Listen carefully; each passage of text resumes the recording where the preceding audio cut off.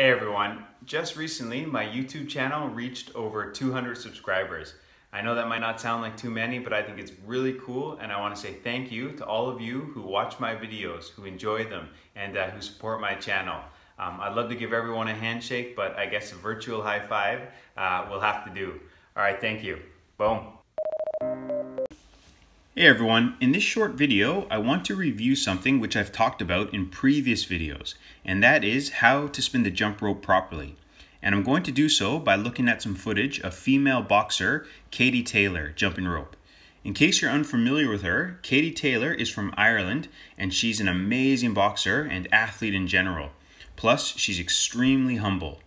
When she was younger, she played soccer for the Republic of Ireland, and she had a very decorated amateur boxing career. She won so many gold medals at World Championships, European Championships, as well as an Olympic gold medal in London.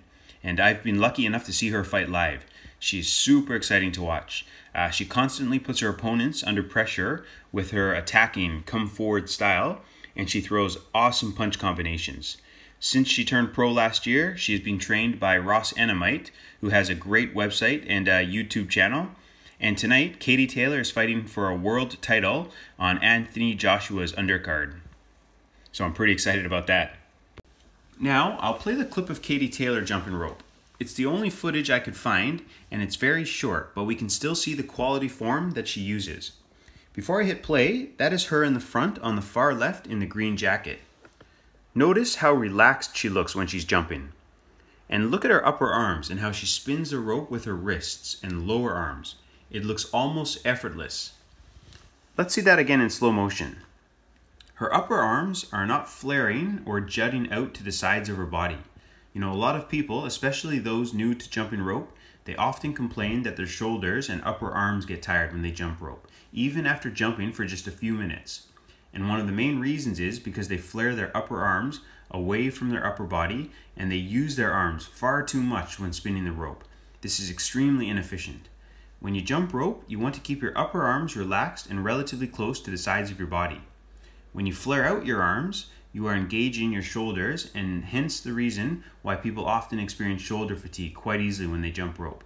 So, keep your upper arms close to the sides of your body, and this will help minimize shoulder engagement, and it will force you to focus on spinning the rope with your wrists, plus your forearms and elbows. In other words, you want to use your lower arms mostly, not your upper arms. With some advanced jump rope moves and tricks, your upper arms will be involved more, but for a lot of jump rope moves, you want to focus on using your wrists plus forearms and elbows to spin the rope, not your shoulders or upper arms.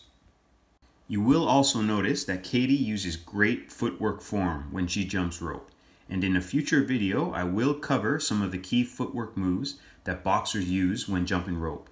These moves will help make jumping rope more fun, more graceful and slick looking, and they will help you be able to jump rope for longer durations. I will leave you with some footage from the end of my jump rope session yesterday. I finished off by doing some sets of 100 plus double unders. I apologize that I was skipping at an angle to the camera. Now, even though double unders can be quite intense, notice that I remain quite relaxed. I try to keep my upper arms relaxed and I use my lower arms to spin the rope. And in a future video, I will cover some techniques that you can use to remain more relaxed when jumping rope and doing other intense exercise. Well, I really hope you enjoyed this video. Again, I want to thank you, my viewers and subscribers, for your support. Until next time, thanks for watching.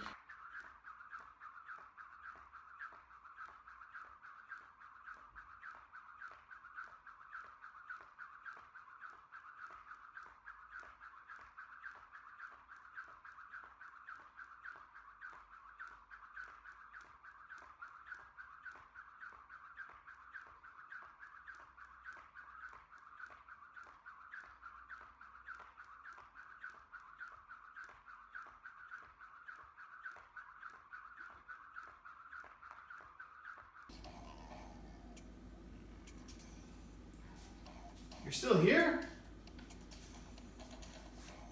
It's over. Go home.